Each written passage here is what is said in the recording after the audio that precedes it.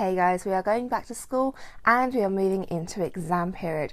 Now this is an incredibly stressful time for you all, so I've come up with 5 ways that you can reduce your stress in the upcoming exam period.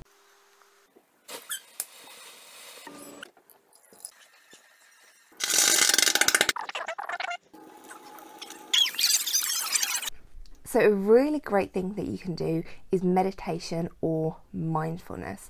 Now this is going to take a bit of time out of your day, but I think it's really important that you spend that time focusing on yourself and you will see it pay off in your exam results. So what I've done for you is a collaboration with the fantastic Jessica. She's done a special meditation just for you to help you deal with exam stress. The second thing that you can do is colouring or doodling. There are loads and loads of fantastic colouring books out there. There are even some biology colouring books. I haven't managed to find any chemistry or physics ones for you yet, but I'm still looking, and if anyone knows them, just please tell me. But yeah, colouring and doodling, something that is active, something that is keeping your mind busy, but that you are not focusing on your studies. Now I know that it seems weird for me to tell you in the upcoming 2 exams for you to not focus on your studies, but you cannot spend all of your time studying. It is not good for you. Which leads me into number 3. Do not stay up all night studying. You need to get some sleep.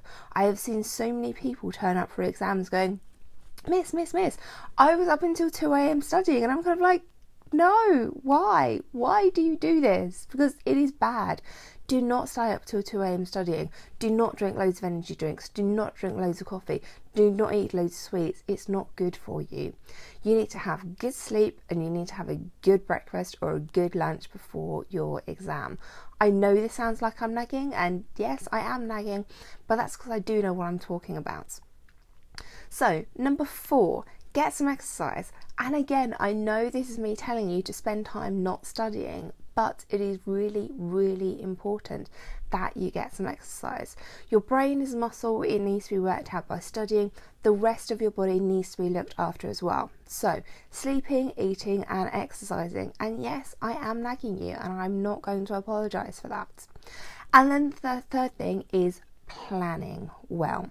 If you know when your exams are, if you know what's coming up, if you know exactly how much time you're spending preparing for each exam, studying for each exam, you're going to feel a lot more relaxed, you're going to feel a lot more confident, you're going to be a lot readier when you go into that exam. I've got a few videos coming up where I'm going to talk people through how to plan their study timetables, how to plan their work timetables. This will be a really good thing for you to invest the time doing. So I know this is a really stressful time coming up for you. Trust me, teachers are feeling the stress as well. But there are lots of things that you can do to help relieve your stress. So meditation, mindfulness, colouring, sleeping well, exercising well, planning well. And remember guys, I'm here to help you with anything that you need. So if you've got a question, something you're not sure about, just leave me a comment and I'll do my best to help you out. Good luck guys. Remember, we're nearly there. We can do this. Hey guys, thanks for watching. I really hope you found this video helpful. If you want to say thank you, or if you want access to my online classroom, priority video requests, or to see all the books I'm publishing, you can pop over to Conos or keep up to date with everything on my website. Don't forget to subscribe to the channel so you don't miss anything. And if you follow me on Twitter or like me on Facebook, you'll get all the updates there. Thanks for watching guys. I really hope you found this helpful. Anything else you need, any other help you need, just let me know below.